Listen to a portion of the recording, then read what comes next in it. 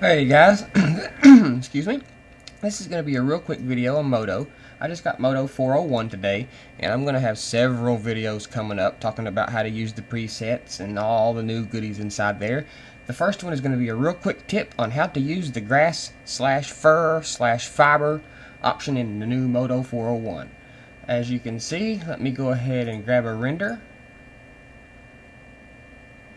And this is what it looks like with bone stock settings with the green color applied.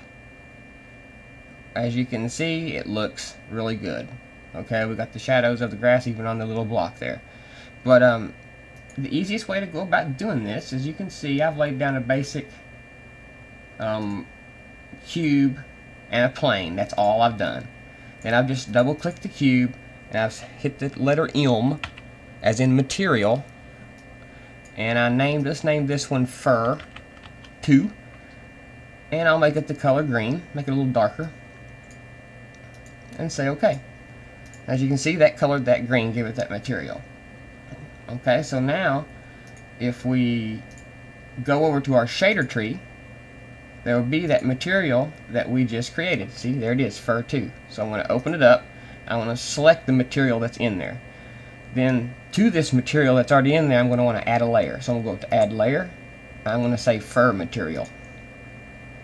Okay, now that will give us our basic fur material. Now if we go to our Render tab, you see now we have our grass. Let me render it for you. And there's ways to comb it, make it thinner, make it lighter, make it glow like fiber optics, make it, oh my god, there's so many options that we're just going to have go over with several videos. So this was just to get you started how to apply this new fur fiber texture to an object.